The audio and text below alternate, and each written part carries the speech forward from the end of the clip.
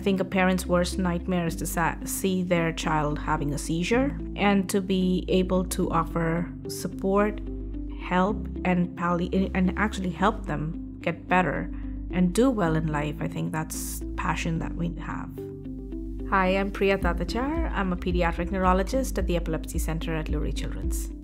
I treat children of all ages with seizures or epilepsy of any cause, but my main interest is in focusing on children who have drug-resistant epilepsy as candidates for epilepsy surgery. When they've failed your second medication, we offer them, or we look for, surgical candidacy. We have a lot of robotics, which can help us with minimally invasive surgery, which means you have shorter hospital times, shorter OR times, and better outcomes.